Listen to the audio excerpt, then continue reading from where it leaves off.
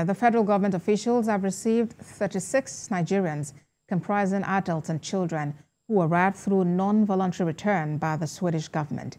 Moya Thomas has more in this report. Non-voluntary return is a forced removal of a migrant without legal permit to remain in the host country. That is the fate of the 36 Nigerians returned from Sweden on Wednesday.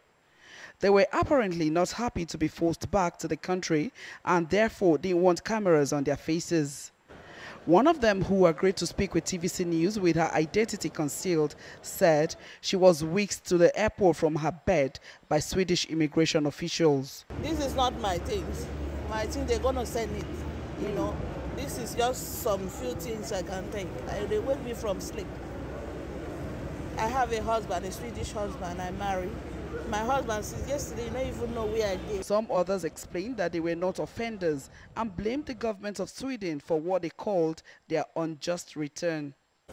The joint effort by the federal government and a non-governmental organization, International Returns and Reintegration Assistance, is surely a respite for them.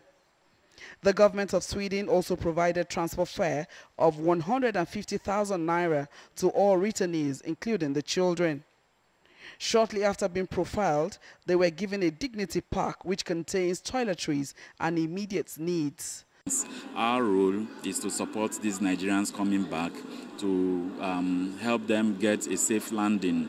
Many of them were maybe brought back from detention centers, some of them from, picked up on the streets, Or your visa has expired, it has not been renewed, or whatever irregular status there are, and so they would have been informed before now that they will need to leave. Flouting the laws of any country can lead to non-voluntary returns such as this. So it is important for every migrant and immigrant to understand the laws guiding their stay in any host country so they can live by the laws.